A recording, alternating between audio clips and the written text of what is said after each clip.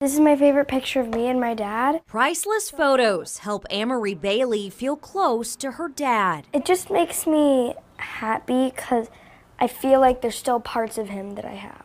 The 9-year-old now lives with her grandparents after her dad died of an overdose at age 29. He died from a polysubstance overdose, which had meth, heroin, Xanax, and fentanyl in it. That combo of drugs ended Daniel Bailey's 12-year battle with addiction, one where he was often homeless, living along train tracks. When the sheriff pulled in my driveway and I looked out there and saw that he wasn't in the back seat of the car, I had a gut feeling.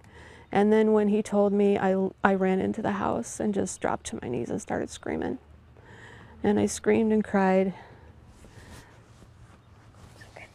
And then I started puking, and it was the most heart-wrenching, soul-crushing experience that anybody could ever experience. I'm convinced of that. It's just because that's not how our story was supposed to end.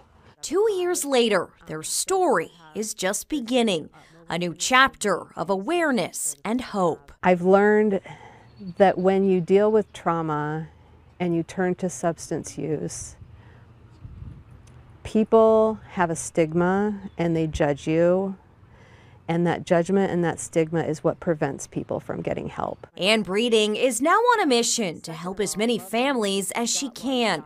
Her annual walk, Steps of Hope, happening this weekend, works to end the stigma of overdoses and support families dealing with addiction. We just don't want other people going through that same thing that we've been through before. While Daniel's death has brought darkness, his family is finally starting to see the light of their impact. It's crazy how something so shattering and devastating, there's beauty from ashes. Laura Terrell, KCCI 8 News, Iowa's news leader.